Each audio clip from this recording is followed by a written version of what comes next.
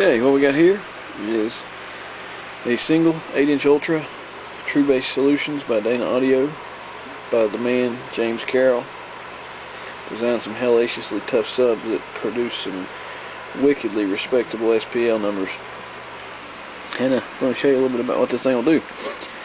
I don't have a true X-Max spec. It wasn't given to me. He just said, I don't know, we don't need any more power, so let's see if he's right. I'm going to run a 25 cycle tone through it, 4-inch port. I'm guessing tuning to be close to 50, so I'm going to hit it at about 25 cycles, and that should give me pretty good excursion. So let's see what we can do.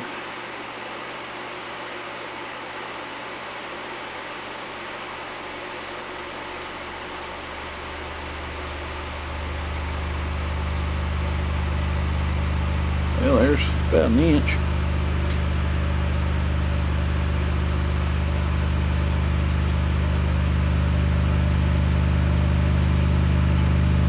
Wow, that's pretty wicked, man.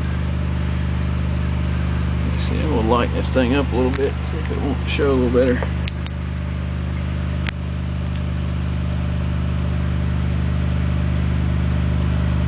Let's see.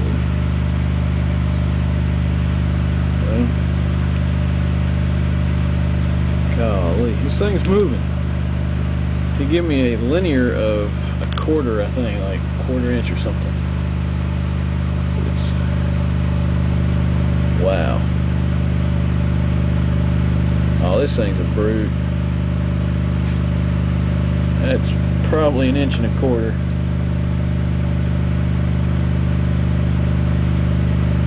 A little bit more. Wow.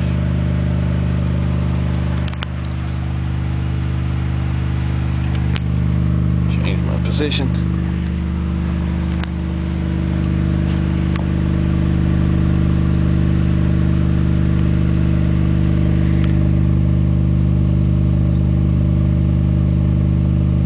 Go hear the port choosing. The Wolver's making absolutely no mechanical noise. It's just pure sound, and it's vicious.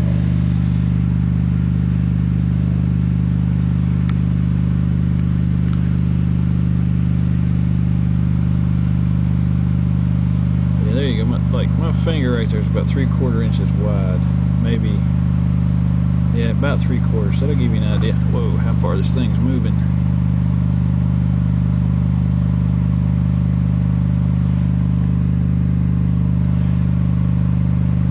Pretty wicked. The SPL on this is 84 at 1 watt, and all the testing I've done pulling thills and stuff